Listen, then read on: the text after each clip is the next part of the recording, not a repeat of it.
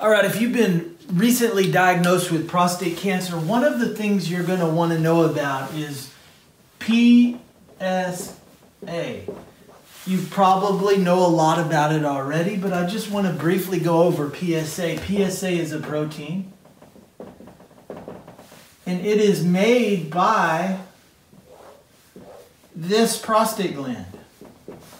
So this here is the prostate, and there's even evidence that suggests maybe that these seminal vesicles produce some PSA, but primarily PSA is produced by this prostate. And so PSA can be altered in many individuals for a lot of different reasons. And so when your PSA goes up, one of the things that can cause that is infection.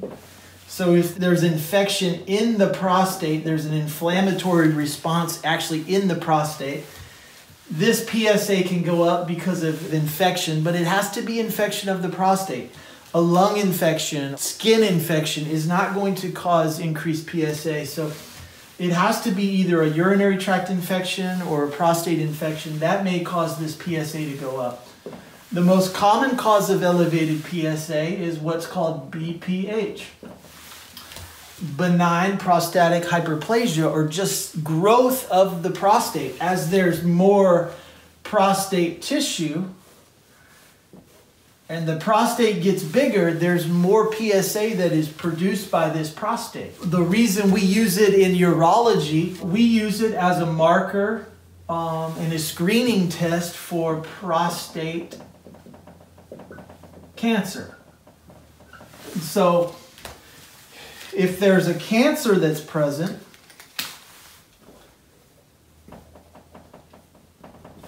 not only will the entire prostate produce PSA, but oftentimes these cancers will also produce PSA. And so we'll pick up someone with an elevated PSA. That's usually what urologists are looking for, is ruling out prostate cancer as the source of elevated PSA. So PSA is very useful in medicine. It's been around since the 80s. It's been extensively studied. It's still the best screening test we have for prostate cancer currently. So we still use it. PSA is important. And the higher the PSA, usually the higher risk of prostate cancer in those patients. So we use it, one, to diagnose prostate cancer, or to help in diagnosis.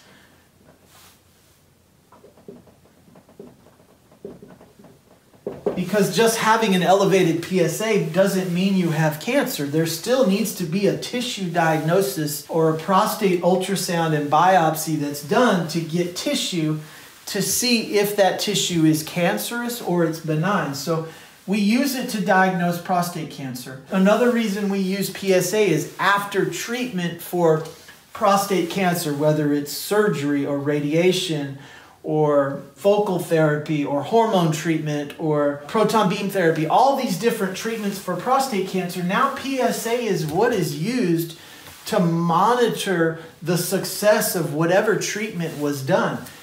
In surgery, for example, if this entire prostate is removed, if what makes PSA is removed, your PSA should essentially be zero. There shouldn't be any PSA. And so if you've had surgery and your PSA starts going up, there's concern for recurrent cancer or cancer distant, either locally advanced cancer that's there or potentially spread of cancer elsewhere, because there should be no PSA. With radiation, it's different. Radiation treatments are delivered. You know, someone undergoes 40 radiation treatments or 20 radiation treatments, and then this PSA is monitored. And what will happen, the PSA will get down to its lowest level, called the nadir. As someone is at that nadir, now the PSA is watched to see, is it creeping up? And we use the PSA to help manage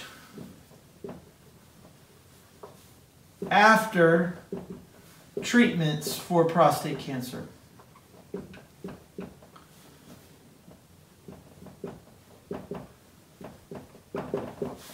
So PSA is important. It's a blood test that we use as urologists. We use a lot.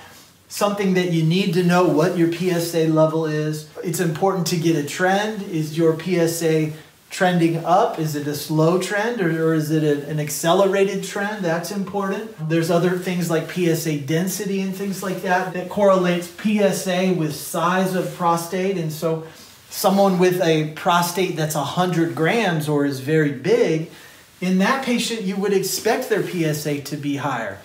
Someone that has a PSA of 10 and has a 30-gram prostate, a normal sized or a smaller sized prostate, that's usually much more worrisome for the presence of cancer because a small gland with an elevated PSA is just more suspicious for cancer.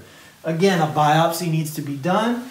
Tissue needs to be obtained to see if there is cancer there. That's where we're at with PSA. Very important blood test. And if you've been diagnosed with prostate cancer, you know about PSA and you know it's important. You need to know what your values are going forward. So I'm Dr. William Stiles. I'm a board certified urologist talking to you about PSA and the importance of PSA with regards to not only diagnosing prostate cancer, but also managing prostate cancer after definitive treatment.